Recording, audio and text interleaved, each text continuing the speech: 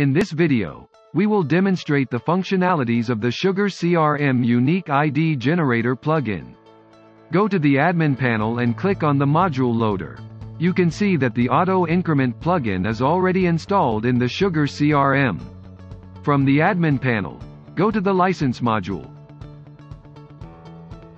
Here the status of Auto Increment is verified and active.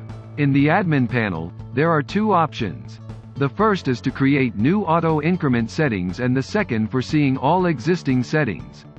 We'll choose the Create New Auto Increment Settings option. In the module list, select any one from listed modules, for example leads. In the module field, select the serial number option. Then we'll add prefix and suffix as per requirement. After making desired changes, click on the Save button. Now, we'll open the Leads module. As we can see, there are 3 records already here. Next, refresh the page. The serial number field is now occupied with unique IDs and correct prefixes and suffixes. Go to the admin panel and open the Contacts module. Same as before, we already have created 3 records here. As of now, there are no serial numbers here. In the admin panel, select the New Auto Increment Settings option. For contacts, we'll auto-generated serial numbers with padding. This time select the Contacts module. In the module field, select the serial number option. Then enter the character you want in the padding.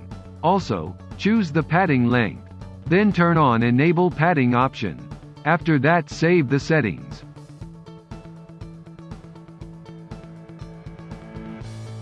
Now, we'll see how serial numbers look in the Contacts module. Refresh the page. Here, you can clearly see the serial numbers with 10 digits padding. Open the Targets module. Here we have created 3 test records. Right now, there are no serial numbers here. Again, we'll create new auto increment settings, but this time for targets. In the module list, we'll choose the targets. Serial number in the module field same as before. In the latest number field, you can enter the number from which you want to start the serial number. After entering the necessary fields, click on the Save button. Let's see how things worked out.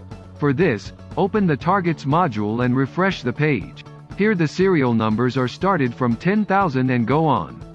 In order to see all auto increment settings, go to the admin panel and click on the See All Auto Increment Settings option.